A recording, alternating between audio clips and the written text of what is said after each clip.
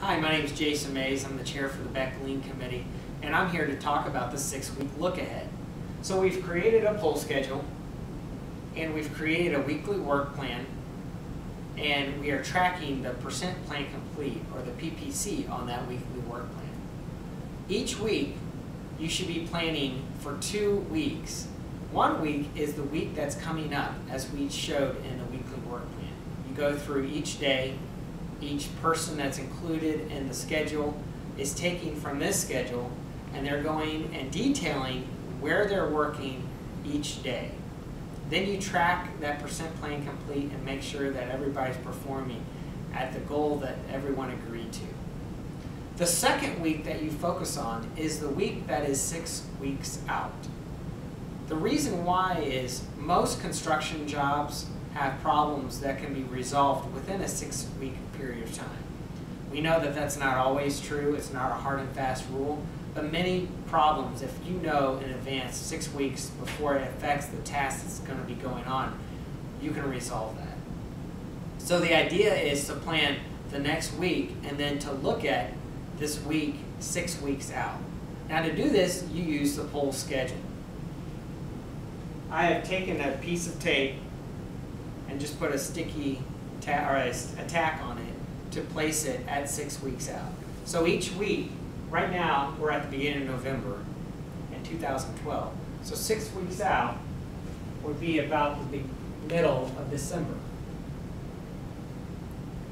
So this has 2 impacts that you can talk about. One is you can look at all of these weeks here, but that's not the goal for this. The goal is not to look at all the weeks in between, but the goal is to look at this 1 week that starts right here. So we've got a week that's starting, and as we can see, we're starting to set base plates. We're going to be finishing up the first floor slab on grade pour, and we'll be setting the base plates.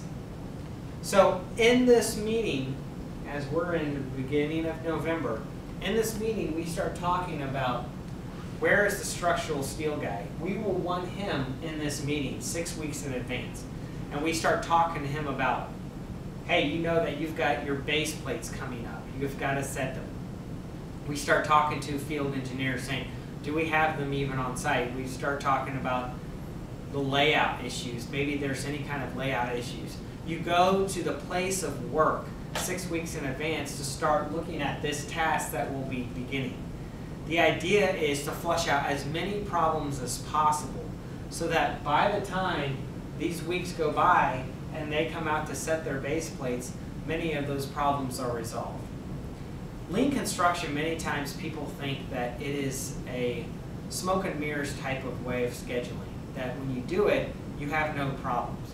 But that's the opposite. With lean construction, you're trying to flush out and see as many problems as possible. And this is what the 6-week look ahead does. Say, for instance, you're going to be framing an interior area of space.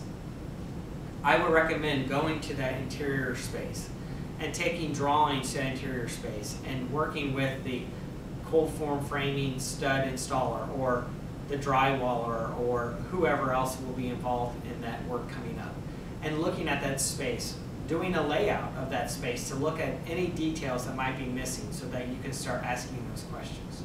Maybe even walking it with the architect to determine how their intent was for certain spaces or elements that might be difficult to build.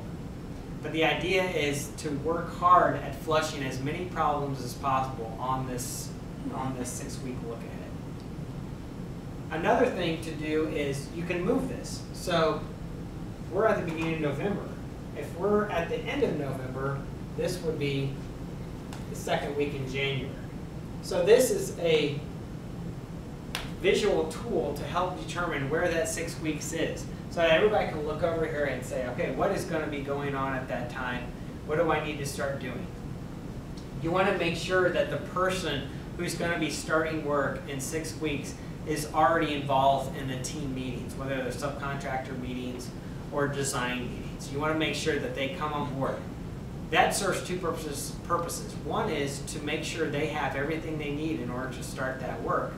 And 2, It helps them get into the rhythm of weekly work planning, of looking ahead, 6 weeks ahead, of doing the stand-up meetings. This really helps them get engaged in the system and get up to speed before they come onto the project. Now, many times on a construction site, if I start asking someone what they're doing in 6 weeks, they'll give me all kinds of examples of I have no idea, or maybe I'll be off this job, all these different things. It's hard for them to think in that level of detail 6 weeks in advance. So one way to start that conversation I use is to say, well then, why could you not start it tomorrow then? If you don't have anything that's constraining you in 6 weeks, why couldn't you start that tomorrow? This automatically starts generating a great conversation with them, where they start flushing out all kinds of problems. Maybe it's manpower, maybe it's materials not here yet, and all these different items that they can start working on, that we could start working on, and make sure that it's done by the time that project or that task will begin. So the 6-week look ahead works in conjunction with the weekly work plan, and that you'll work and do these at the same time. You'll first talk about your weekly work plan, then you'll talk about your 6-week look ahead schedule to plan that work. This also falls on the way in construction to the office staff. I would expect the office staff, your project managers, your office engineers, your assistant project managers, to really carry this weight, to meet with those subcontractors who maybe aren't on the job site and make sure they're there at that meeting before they, 6 weeks before they start their work. That they could start meeting with the subcontractors in the field to flush out all the problems, if they need to do submittals, if they need to write an RFI or write a change order or any other types of acts. But this really falls on the weight of the office side instead of the field side. So this is the 6-week look ahead.